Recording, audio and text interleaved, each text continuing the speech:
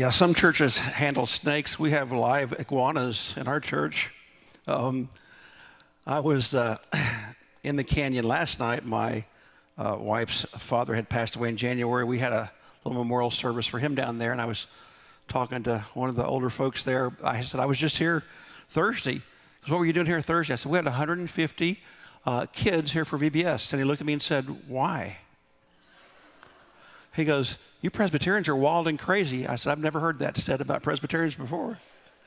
But it was really amazing to not just do VBS here, but to take kids into the canyon, into God's creation. It was fantastic. So really, this staff is wonderful. So Kelly, Deb, Cassie, Draven, y'all stand up. Let's stand up. We'll give them a hand.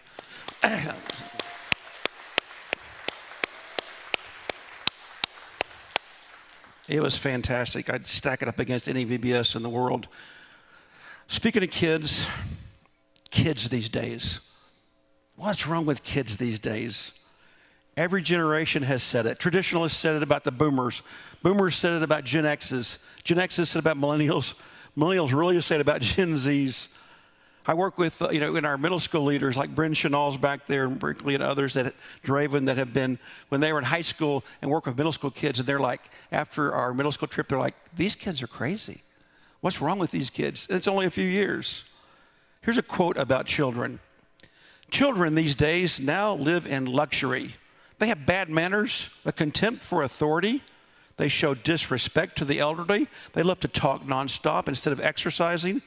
They have become the tyrants, not the servants of their homes. They no longer stand when elders enter the room. They contradict their parents, interrupt adults, and they eat everything. Now, what generation was that? Who said that about what kids? Any guesses? How about this? Socrates in 830 BC. It's attributed to him. It was used again in a speech to the American Education Society in 1911. Every generation says, what's wrong with these kids? Every generation has said this about their children, but each generation has viewed children differently. And I want to take just a minute as someone who, this is my realm. I've worked with students and young people for over 45 years, started when I was 21 in Young Life and college, and have continued to work with kids nonstop. It has changed. Every generation is different. And this is what society and sociologists and teen experts are saying. 50s and early 60s, there really wasn't such a thing as teenager yet. That word hadn't even been coined until late 50s. The word for parents, or their mantra was, children should be seen and not heard. Children still worked on the farms. They had chores. The world was black and white.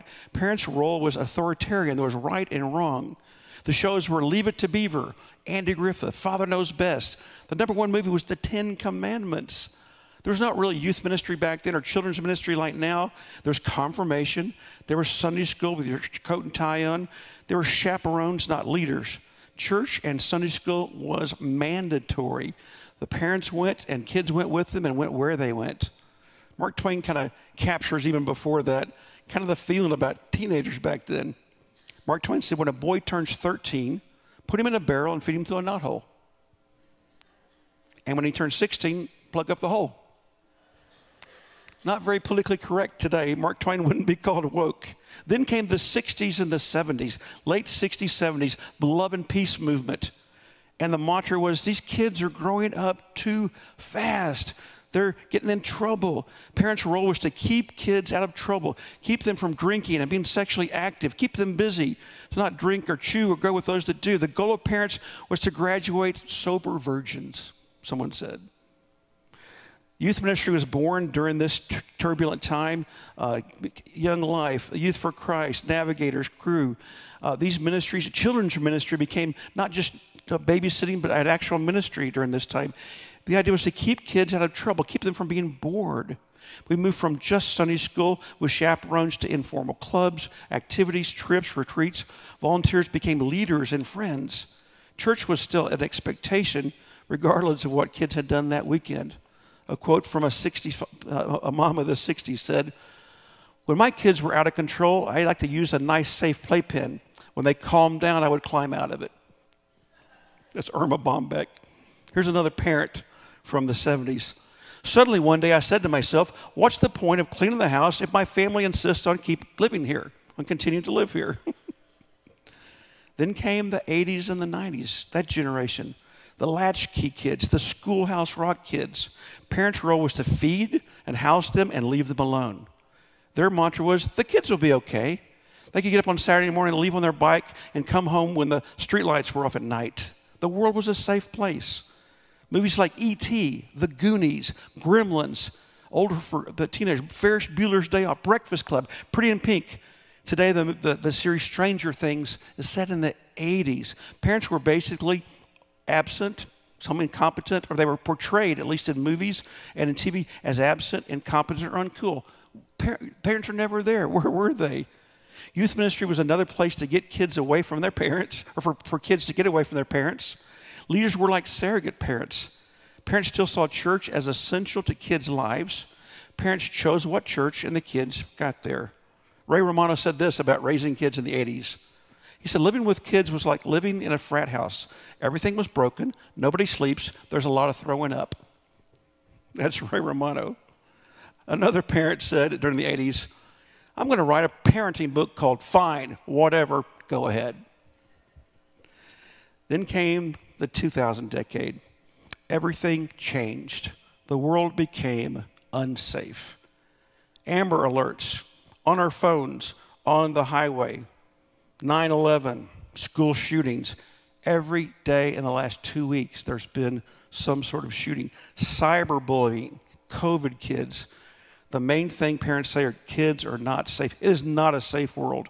Parents' role, this is not criticizing, this is not pointing fingers, this is just what's happening in our society right now, and things to pray about.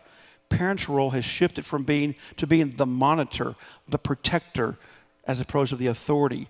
Terms like soccer moms, helicopter parent, snowplow parent, remove every obstacle from the way, are being coined. Parents have moved from being the authority or being absent to being the best friends, the Gilmore Girls. It's no longer movies, it's TikTok and Snapchat. Those are the parents. The number one motivation of most parents, unfortunately, is fear. The goal of parenting has become safety and happiness. My kids are safe and they're happy.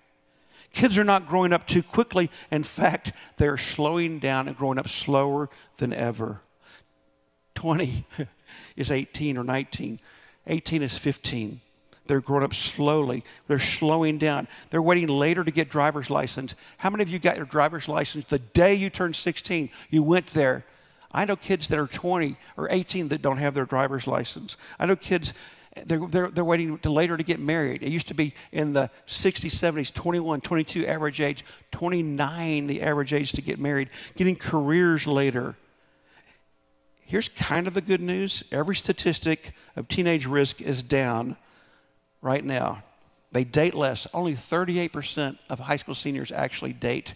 Compare that to 80% in the 60s and 70s. They drink less. There's less sexual activity. That sounds good, doesn't it? But here's the downside. More depression, more self-harm, higher anxiety, more antidepressant use than ever, more pornography and sexting than ever has been. Andrew Root, professor of youth and family ministry at Luther Seminary, says this: in this time of being the hyper-good parent, we're keeping kids safe so they can be happy now and in the future. The highest moral good in parents' mind right now is to protect their children through intense oversight, helping prepare them for the competitive rat race of modern society, helping them find happiness with who they are in this fast-paced life. The life of the parent has become their kids. Church has become the kids' choice, not the parents'. Parents go where the kids go, if they go, when they go. Youth ministry and children's ministry is good to these parents, but not essential.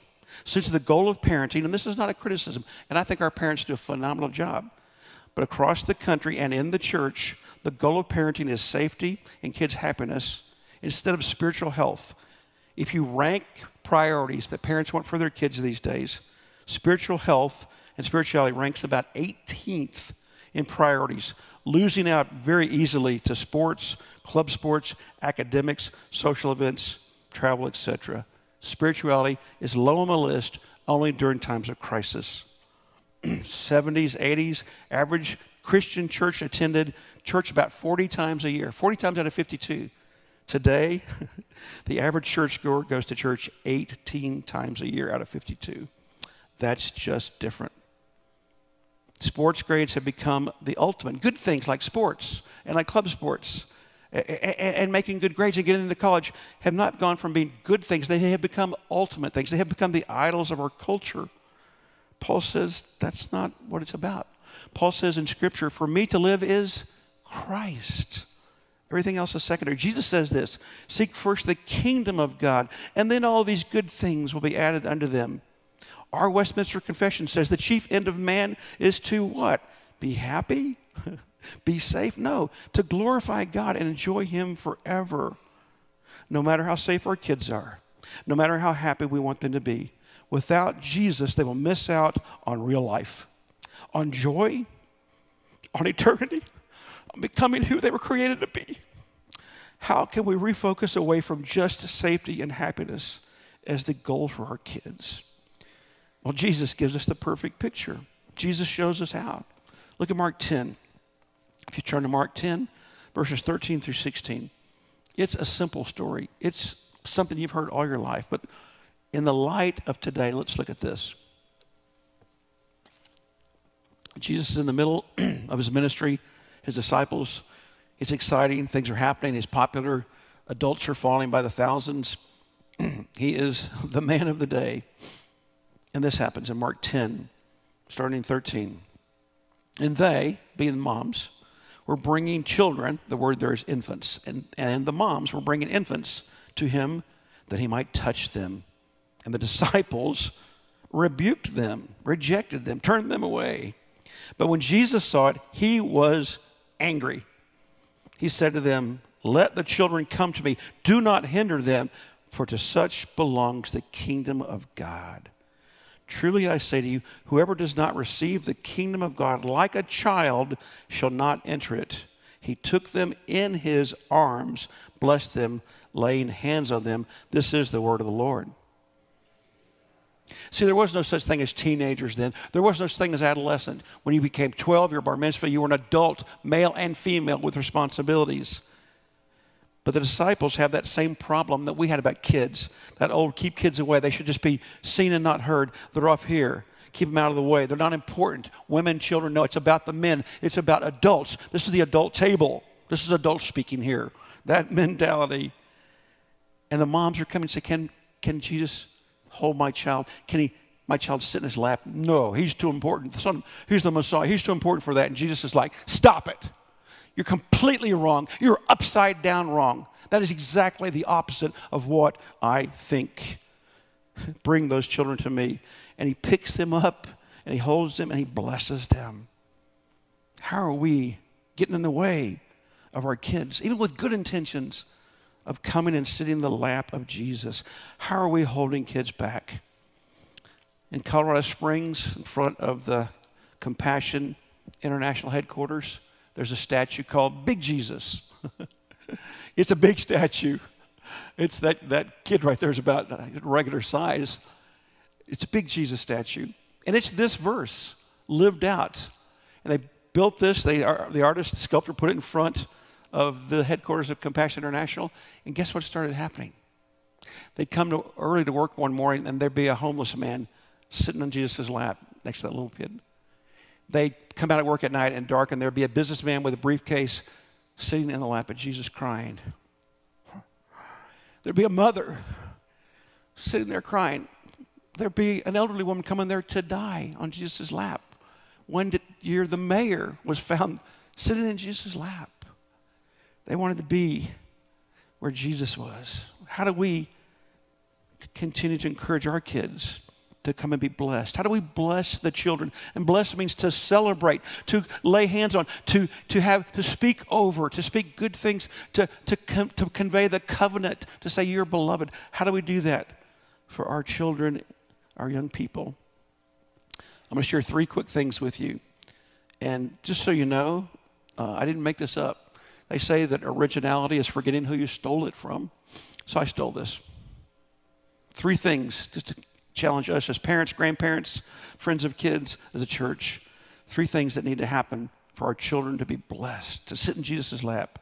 Number 1, let them know they belong in the family of Jesus. They belong here. Number 2, help them to believe in Jesus as their Savior and Lord. Number 3, encourage them to behave like Jesus because they are loved by him. Because they are loved. Belong, believe, then behave. If you get those out of order, you're in trouble. It becomes works. Let's talk about belonging. There's never been such a divided culture. No generation has faced such a divided culture. The wokeness, the cancel culture, it's never been so polarized. It's a struggle. But listen to these words. Anybody ever been to the Statue of Liberty on Liberty Island? Anybody been there? Yeah, who's been to the Statue of Liberty? What's the poem on the Statue of Liberty? It says this: give me your tired, your poor, your huddled masses yearning to breathe free. Bring the wretched refuse of your teeming shore. Not politically correct today. Send to us the homeless, the tempest-tossed. To me, I lift my lamp beside the golden door. But that's plagiarism too, isn't it? Jesus says like this about kids belonging. Not only do you belong here, but you belong in you belong in the body of Christ. You belong in the lap of Jesus. Matthew 11, 28, 29. Come to me, all who are weary and heavy laden, I will give you rest. Take my yoke upon you and learn from me. I'm gentle and humble in heart. Jesus says, you want to know what I'm like? I'm gentle and humble in heart. You'll find rest for your souls. My yoke is easy. My load is light. You belong here with me, regardless of your ethnicity, regardless of your political view, regardless of your confusion about sexual identity, regardless of your failures, your mistakes, your income level, your tattoos, your hair color. You belong to Jesus. Come sit in my lap. Kids need to know they belong. John 1:12, behold, what manner of love the Father has given unto us that we can be called the sons and daughters of God. Do kids know that? The church is a place where they belong. When they drive by, they see a playground. They see an A&O house. They see kids and adults. Do kids know they belong in Jesus' lap? They belong here. We want them here.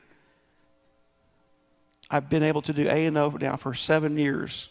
It's kind of fun now that the kids I started with are getting married. They're getting jobs. They're like Traven, Brinkley, others. I'm doing A&O weddings. That's how old I am. But what's fun is those kids will come together.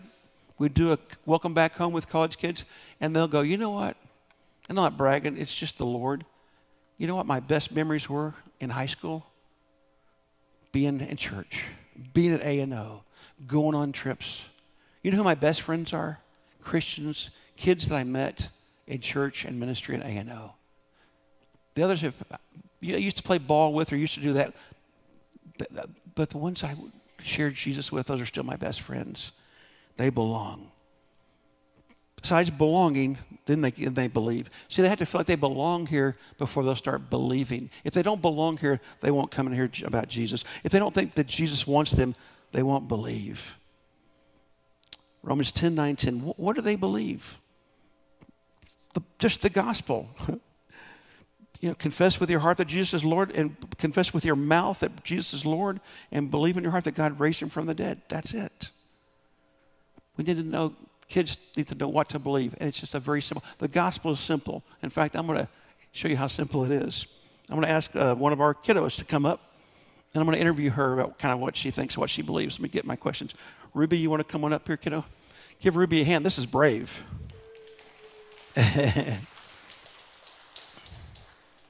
All right, Miss Ruby. Tell them your name real quick. Ruby. What is it? Ruby. How old are you? Look out here. 6. Where do you go to school? Wolfland Elementary. All right. Wolfland Wolves, right? That's fantastic. What was your favorite thing about VBS, you said, besides my wife's iguana? Yeah. That's so great. She'll be excited to hear that. She'll go buy more animals now. Thanks a lot. Hey, what's your favorite dessert? Chocolate cake. Yeah, I like that. So just a simple question, Ruby. Do you believe in predestination or free will as essential for salvation? I don't know that question. You what? Okay, here's an easy one. So are you a 4-point or a 5-point Calvinist or a hyper-Calvinist, and why? 4-point, 5-point, tulip. Okay. Oh, okay, this is easy. What do you think about limited atonement, double predestination? I don't know that. Okay, easier question. So do you think that socialism and maybe a liberal agenda is better, or would you go with capitalism and kind of the trickle-down theory as far as our economics? I can't answer that. Kids these days. How about this? What do you believe about Jesus? That he loves us and he cares about us. Mm-hmm. Thanks, sweetie. Good job. I couldn't do that at that age. The gospel is simple. What do kids need to believe to be saved? It's simple as ABC. Paul said it like this, 1 Corinthians. He said, when I came among you, I did not come with flattering speech. I'm quoting it here. It says, brethren, when I came unto you, I came not with excellency of speech or wisdom, proclaiming to you the wisdom of God. For I desire to know nothing among you except Jesus Christ and him crucified. That's all kids need to know to be saved. They don't need to know where we stand on abortion or on critical race theory or on evolution or on this or that. That's for later. That's important stuff. We should know our theology, but to be saved, it's as simple as ABC. Admit that you're a sinner. Believe Jesus Christ died on the cross for you. Commit your life to him. The main things are the plain things. The plain things are the main things. Know Jesus plus. They just need to know that Jesus loves them and died on the cross for them, and they can follow him. Great job, Ruby. Karl Barth, great German, Austrian theologian, had written for 30, 40 years, original Hebrew, Greek, Latin, translated, hermeneutics, exegetical, book after book after book, one of the best known theologians of his day. One time, speaking at a college conference, a college kid said, okay, so can you, Dr. Barth, just simplify, tell me what the most important thing you ever learned, what's the most important theological statement you've ever heard? He goes, well, that's simple. I was sitting in my mother's lap, and she sang me this song. Jesus loves me. This I know. For the Bible tells me so. He goes, that's it. That's the most important thing. Are we teaching kids that, and not Jesus plus anything else? Not our nationalism, not our denominationalism, not our political view, that Jesus loves them and died on the cross for them. Keep it simple. So they belong. What do they believe? And then comes behave. And by the way, as church and as a society, we've gotten it backwards. We want kids to behave and then maybe believe and belong. It never works that way. Kids can't behave. We can't behave until we know we belong, until we believe in Jesus, because only Jesus can change the heart. Several years ago when I was on Young Life staff, and some of you heard this story, but it tells it so true. We were at Frontier Ranch, a Young Life camp, and I was one of the speakers there, and we brought in pastors from all over the country, Baptist, Presbyterian, Catholic priests, all these pastors, to come and watch camp for a week, how we do camp. And they were amazed. These street kids, non-Christian kids, rough, tough non-Christian kids, because Young Life was evangelical. It wasn't discipleship. It wasn't church. It was reaching non-Christian kids for Christ. I spent 20 years of my life going after kids who didn't believe. And it's all going well. One night, we're walking out of dinner. We're going to the meeting. And over here is what they call the circles, the smoker's circle. And it's rocks, and it's a pit. It's where the kids would go and smoke. And we got to there, and these pastors were livid. Kids are smoking here? How dare they smoke? This is a Christian camp. These kids can't be smoking. And I remember our director, he looked over and said, ladies and gentlemen, we want to save their hearts, not their lungs. We want to save their hearts first. Jesus will take care of the rest. Sometimes we get behavior modification in place of saving their hearts first. Because they can be clean, sober virgins and never smoke a cigarette and never say a cuss word and never get involved sexually and still go to hell without Jesus. Behavior only happens after they know they're loved. John 14:15, if you love me, you'll keep my commandments. Keller says that's the problem with religion. Religion says this: I obey, therefore I'm loved. The gospel says this, I'm loved, therefore I will obey. Believe, belong, become, before behave. There's no good kids or bad kids. There's only kids that don't know Jesus and kids that do. It's the same with adults. So there it is. Belong, believe, behave. But what about the future? What about the next generation? Guess what generation is coming behind Gen Zs? Quickly. They're called Gen A, Gen Alpha. They're going to be the largest generation in the history of American culture. The most kids ever are in Gen Alpha. What about them? I have two friends. I've done premarital counseling with two couples, and they both said to me, shockingly, we don't want to have children because we don't want to bring them into such a screwed up world. That's sad. That's how fearful it is. What about Gen Alpha? How are they going to respond? I'm going to be very self-serving right now. It's 2 years ago. My granddaughter Willow, she's 5, in Denver, Colorado. It is shut down. I mean locked down. No school, masked everywhere, every place. She hasn't seen her friends. She hasn't been to church. There's no church. It's online. There's race riots going on about a mile from where they live in Denver. And one morning, my daughter wakes up and catches her doing this.